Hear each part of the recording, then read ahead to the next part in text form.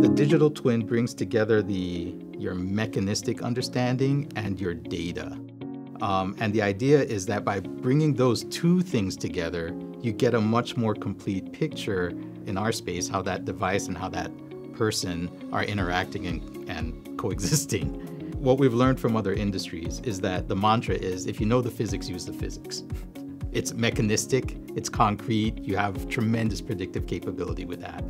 If you don't know the physics, you need data, and you need a lot of data. And the more data you have, the more concrete your predictions can become. We talked about biology being a very complex thing. There's all these hierarchies of systems in our body, and they're all interacting with each other in real time. And there's a tremendous number of things that we absolutely cannot measure, even in an intensive care unit in a hospital. We just can't measure it. Bringing together the data that we do have, the things we can measure, the things that we can kind of harvest and assemble about that individual or that system that we're trying to predict, along with the predictive models, the mechanics that we know and understand about how that physics works.